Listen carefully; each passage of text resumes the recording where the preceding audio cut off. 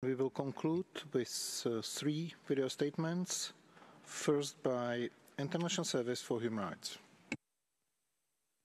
Thank you, Mr. President. I deliver this statement on behalf of the Truth and Justice Charter and the International Service for Human Rights. My name is Hibal Hamoud. I'm an activist and the daughter of Dr. Ismail Hamoud, a surgeon and an opponent of both the Syrian government and ISIS.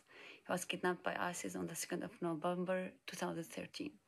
My family and thousands of other families need answers to their questions about their beloved ones. We therefore celebrate the adoption of Resolution A77L79 by the General Assembly to establish an institution to reveal the fate of the disappeared and missing persons by state and non-state actors in Syria, which our organization believes will help provide answers to thousands of families. We would like to thank the states who supported the resolution. This institution is a very important step on our way to truth and justice.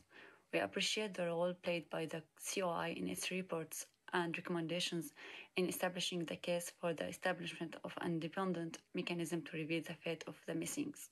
We'd like to emphasize the essential role recognized by the resolution that the families and survivor groups should play going forward. We should not be only providers of information, rather we want to be a part of the process of the establishing and the functioning of the institution. Families and survivor groups, relying on their personal experience and years of expertise, will be apt to help and guide this institution to work effectively. Thank you.